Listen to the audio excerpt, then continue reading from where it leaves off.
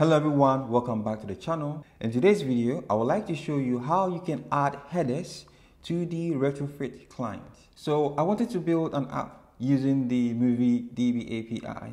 And as you can see, I have this simple application, but in order for me to get the data that the MovieDB API returns, I needed to provide the API key or the bearer token to the Retrofit client. But if you go to the documentation of Retrofit, all it says is that headers that need to be added to every request can be specified using an Okta HTTP interpreter. But then if you click on the Okta HTTP interpreter, this is what you see. And I think it can be a bit daunting for anyone who is starting out, because what does this mean? It's not straightforward.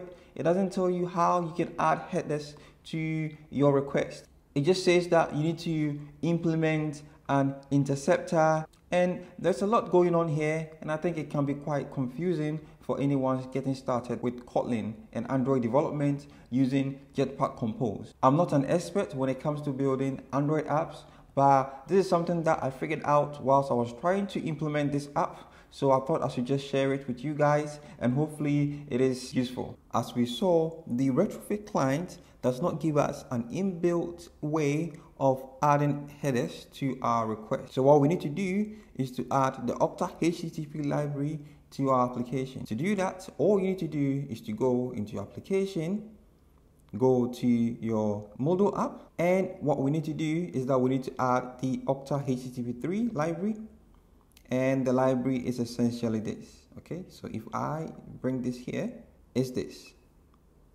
All right, and you can also find it here in Maven. Because we're using Kotlin for Android development, you need to add this. Okay, I've already added this as I showed you earlier, so I'll go back to the application. What we can now do is to create a function called Okta HTTP client. All right, so I'm going to create a private function because it's going to be private in the scope of the Retrofit client. This will take in the API key because we need to pass it this API key over here.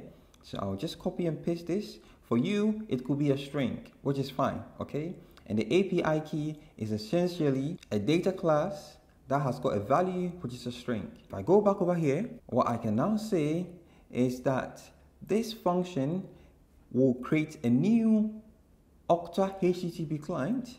So I'll say Okta HTTP client like so. Then I'll call the new builder on it, and I'll do add interceptor. And now the interceptor is essentially like a middleware. So it will sit between the request getting to the MovieDB API server and when you actually make the request. Okay, so it's like a middleware, and then when you make the request, it will intercept the request, and then it will add the headers to the request, and then it can go to the MovieDB API. So we're gonna say object, okay, that extends from the interceptor. If we go back to the original Okta HTTP documentation, it says that we need to implement this interceptor, and then once we implement this interceptor, what we need to do is that we need to override this intercept function, which takes in a chain which is of type interceptor.chain. I know it's confusing, but just bear with me. So what we're going to do is that we are going to come over here. We have this object which extends interceptor, and because we extend interceptor, we are going to implement the intercept function. So what I will do over here is that I will say that override the intercept function like so. And within the intercept function, I can get the request from this chain. Okay, so I will say that val request of type request is going to be the chain dot request dot new builder dot header, and the header takes in a key value pair. Okay, so let me take away this. The key is going to be authorization like so, and then the value is going to be the API key. Okay, so it is going to be the API key that I have over here.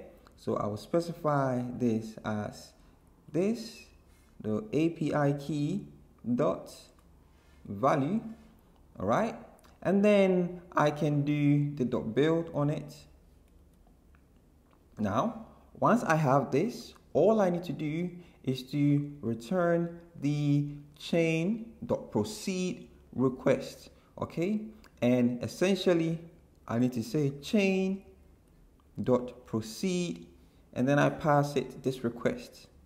I'm specifying the type over here. In Kotlin, I need to explicitly say return. Okay, so I will say return, and this should now get rid of all the red underlying errors. So essentially, what have we done? We built a new HTTP client, .new builder. Then we said that we want to add an interceptor. Then we created a new interceptor, okay? And the interceptor has this intercept function that we need to implement.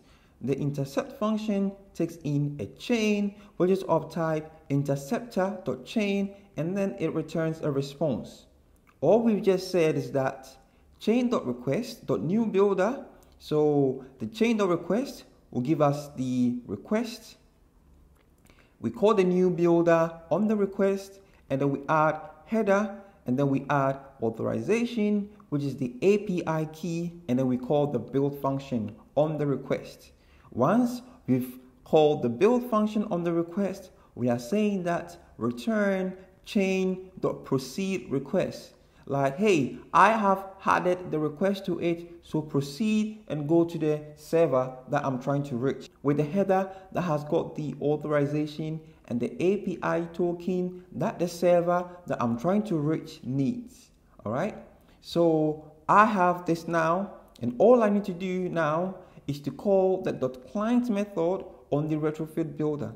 Okay, so I will come over here and I'll say .client, and I just need to pass it this thing over here.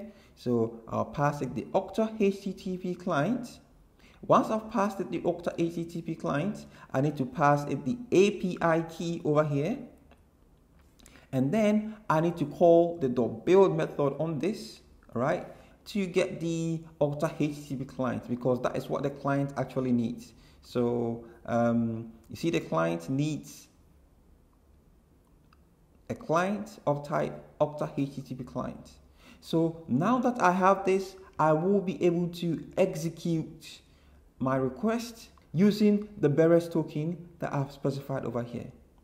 This is how you add headers to your retrofit client to make a request to an external server that requires you to have an access token. I hope this tutorial was useful. Thank you very much for listening, and I'll catch you in the next video.